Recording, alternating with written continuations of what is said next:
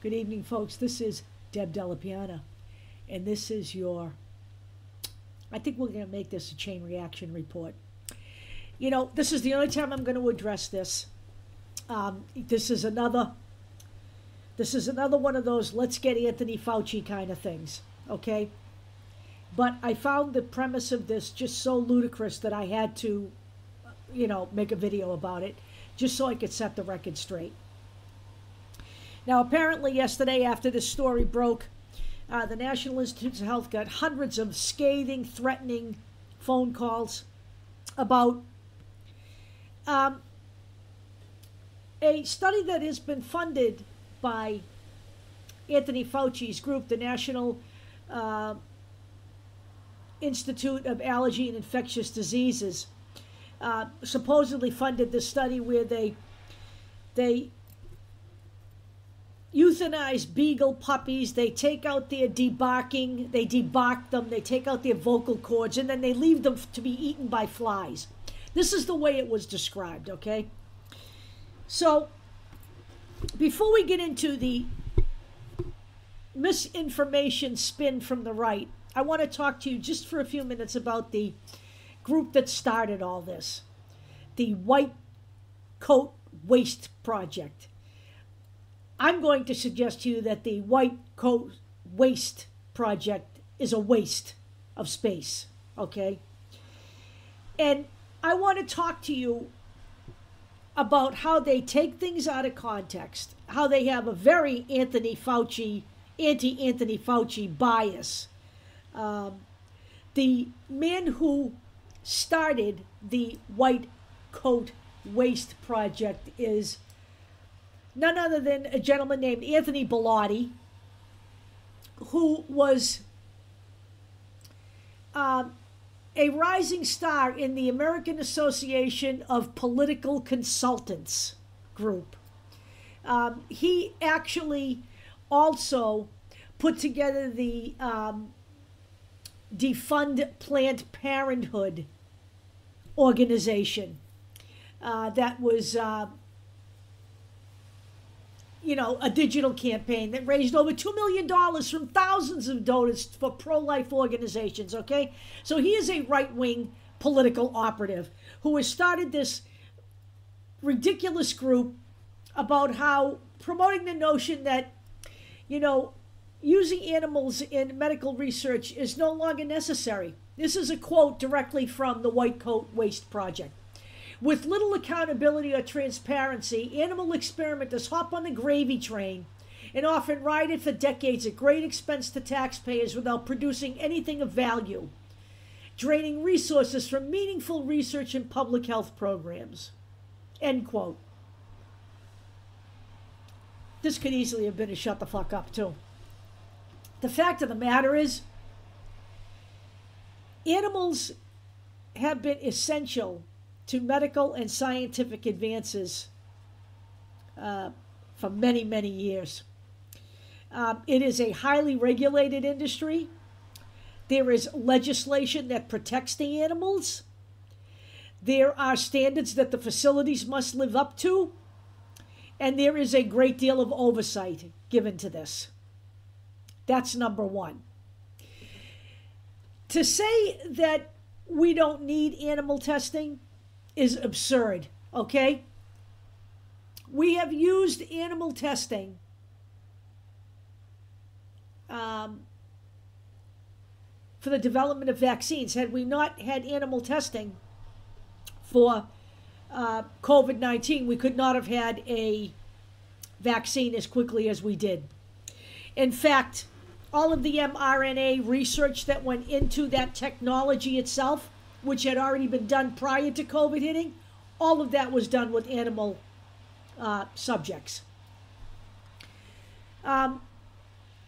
So let's take a look at the reality.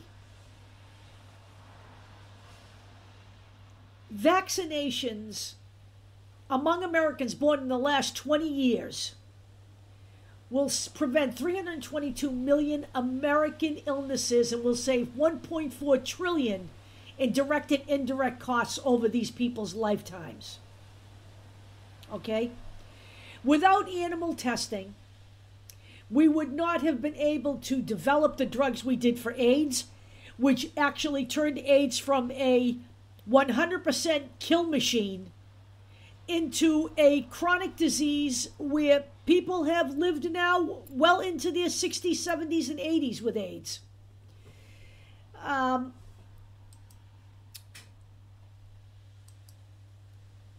So let's talk about some other areas.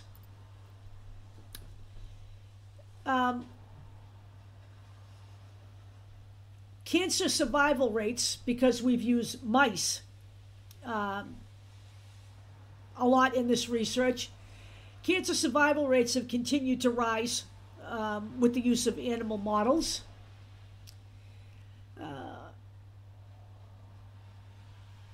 Again, the development of retrovirus is heavily dependent on animal studies. And animal research was responsible for the development of asthma inhalers.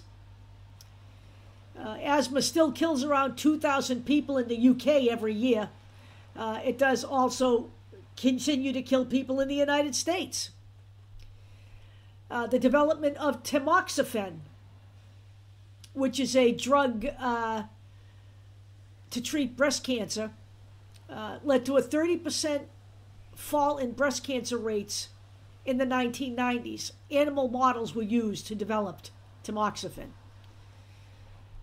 People suffering from type 1 diabetes rely on insulin, and that was developed through experiments in rabbits and dogs. So animals are used when other models cannot be used to research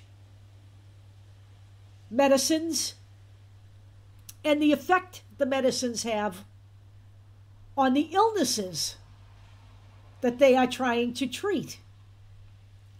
When animals are not necessary, they are not used. So let's talk about this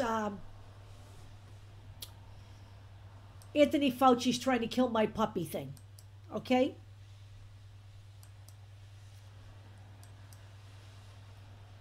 Now, the White Coat Waste Project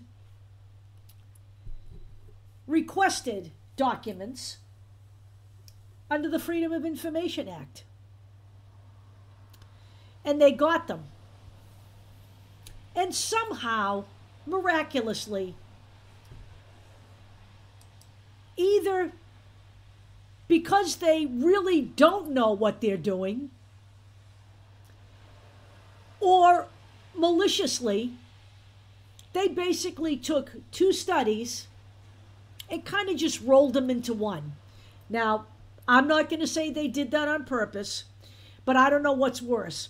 A taxpayer organization that is supposed to be watching for waste that really doesn't know what the fuck it's looking at, or a right-wing operation set out there to continually discredit Anthony Fauci. We know this has been going on since the beginning of COVID. It started with the Trump administration. Period. Plain and simple. Either way, as far as I'm concerned, the White Coat Waste Project is a right-wing misinformation machine. All right? So what they essentially did was attribute a study to Anthony Fauci's National Institutes of Allergy and Infectious Diseases, which actually wasn't funded by them. And this, by the way, was indeed the study involving dogs, beagles, by the way, called a horror experiment. People were writing #arrest Fauci. Nothing illegal was done here. We've been using animal models forever, okay? So, according to what came out and what was picked up, by the way, by the right-wing paper, and I'm going to mention it, it's the Gateway Pundit, as usual, the Sun, which is Rupert Murdoch's newspaper, and the Daily Mail, all rags, all of them. So, according to the story, this was particularly written up in the Sun, that they provided a grant to a lab in Tunisia to torture and kill dozens of beagle puppies for twisted scientific experiments. So, let's talk about the actual truth of the matter. The study in Tunisia was erroneously attributed to NIAID, and I have the document here. I will put this in. I mean, I don't know if you really want to look at any of this stuff, and I really don't care, because here I am. I'm setting the record straight for you. I'm telling you there's tons of information on animal testing that you can access. All you need to do is go to the NIH website, okay? None of this is fucking made secret. None of it. But you will forgive, of course, Anthony Fauci if he doesn't remember every goddamn project he funds, since they have 10,000 projects funded around the world. Okay, this is how global development of medicines happens. Okay, so that we can fight things like pandemics. So it turns out that there was indeed a study done on beagle puppies. Okay.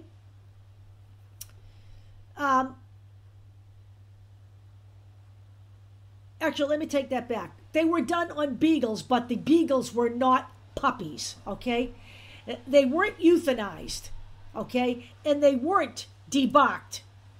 Not in the flea one, okay? And they weren't, quote, trapped so flies could eat them alive. The actual fact of this study, and again, I have the documentation here. You can read it yourself. You can continue to let people like the White Coast Waste Project waste your time by reading and promoting bullshit that is just so totally off the fucking edge that it's not funny. The dogs were given an experimental vaccine and allowed to roam.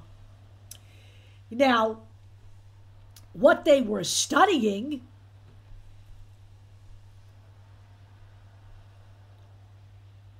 is a disease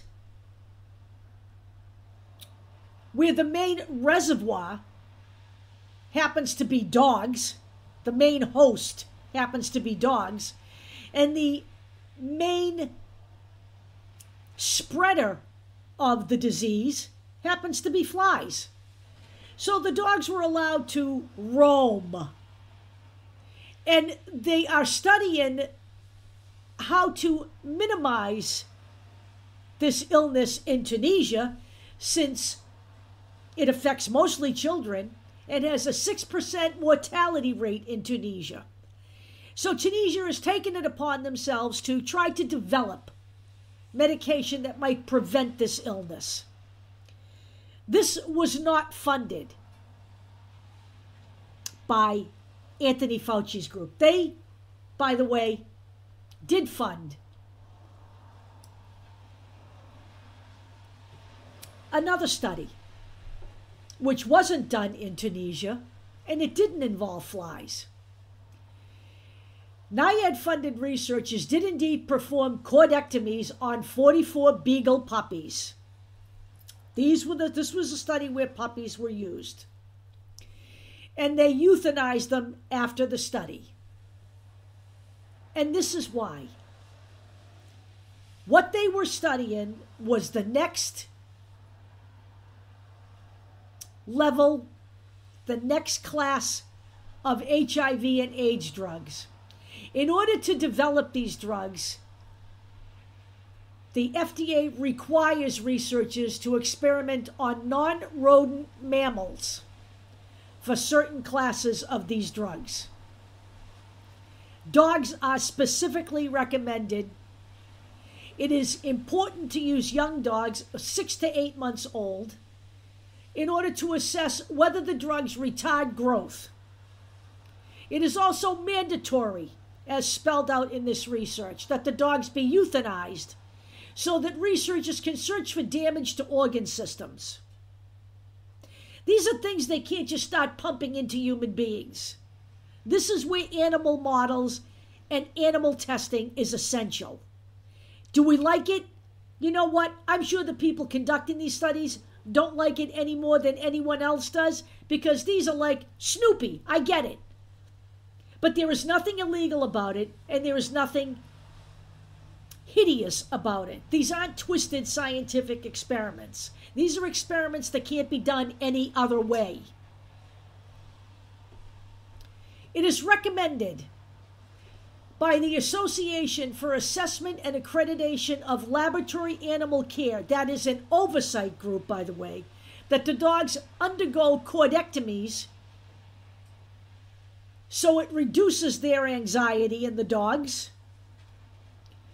and the hearing loss in humans from the incessant barking. Beagles are chosen because of their uniform size. So let's get this straight. There was a Tunisia study, not funded by NIAID, where dogs were given an experimental vaccine and allowed to roam free. And yes, they were allowed to be bitten by flies because that's who's carrying the disease they're studying. The study that was indeed funded by the National Association of Allergy and Infectious Diseases, the Anthony Fauci group, were the 44 beagles that were used to study the next level of AIDS medications. The next level that will require humans to take less of these drugs. Okay? Improving their chances of survival. This is how science works. Whether you like it or not, this is how science works. This is how science has always worked. Using animals, no matter what PETA tells you, is nothing new. Okay? You know, what happened to going after all the women on the red carpet that are wearing fucking furs? Why don't we go after them? Okay? Because they're still doing it. That's a total ridiculous use of animals, in my opinion. That is a self-serving use of animals. Maybe we should just go back to 1776 when we had no medications. You didn't have your Viagra, boys, and you ladies don't have your birth control. And nobody gets vaccinated. We all go out and hug each other, and we let it be survival of the fucking fittest. Because that's the way the right wing thinks. Let's do the natural immunity thing. You know what? There's something wrong with people. There really is. This obsession with Anthony Fauci, when we have so much going on here, is just incredible to me. And I swear to God, it's because the American people know that they can get all wrapped up and get on the rabbit hole, and they never actually have to do anything but bitch and moan on social media because you think that makes you ungovernable.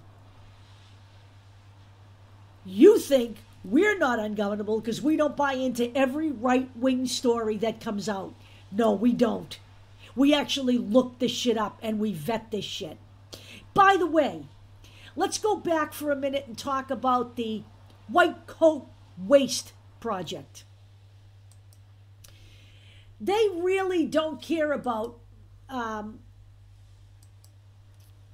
where they get their information, right? This is what we do know about them, okay?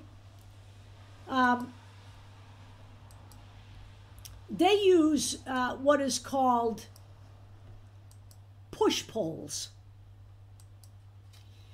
you know, so that they can just find out exactly what the American public is thinking. And they kind of couch it and spread it in a way that suggests to you where they want you to go with this. So they don't care about the validity of their own research. let alone the validity of any real scientific research that's been done.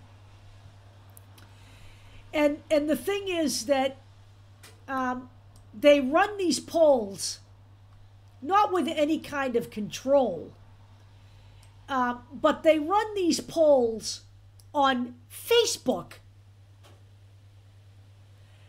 right? And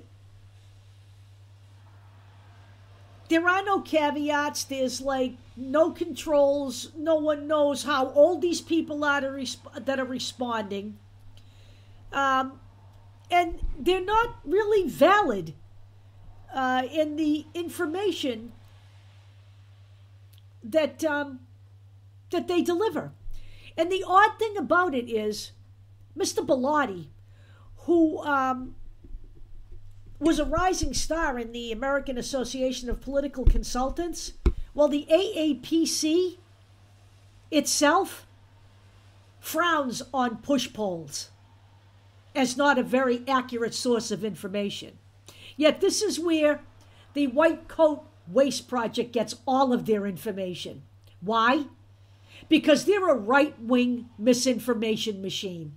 And Anthony Bellotti is a political operative.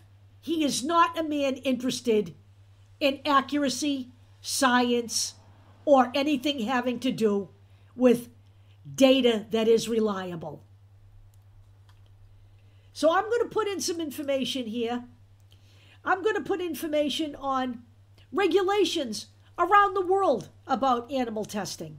I'm going to put information there about all of the scientific and health advances that have been made because of the use of animals in research. I will also put in there all of the details you need to understand about the oversight of these facilities. I will also put information in there about how much money is spent every year on this. You will have it all at your fingertips.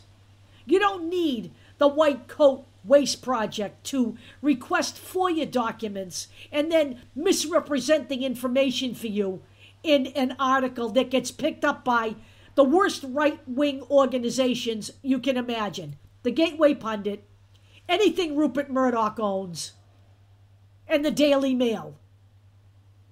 And by the way, to a lesser degree, disappointedly, The Hill. And no, it doesn't surprise me that the right-wing politicians are now writing that they want Anthony Fauci to come out and talk to them so they can discuss this nonsense. We have literally got an investigation going on now about the potential overthrow of this government. You can't get anybody interested in that, but mention Anthony Fauci doing anything, brushing his teeth, scratching his ass, and everybody's up in arms. What the fuck is wrong with you people? Seriously. I really am getting to the point where, you know what, you're on your fucking own.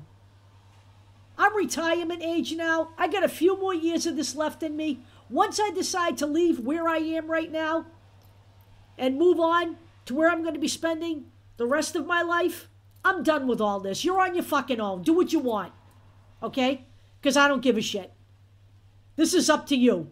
You either choose to believe every right-wing fucking bullshit that comes flying across your desk without looking, and you don't look. None of you do. None of you look shit up. You don't even know how to read. I swear to God, half you don't know how to read anymore. But you know what? You got it here now. All your detail on your puppy killing. Have a nice night.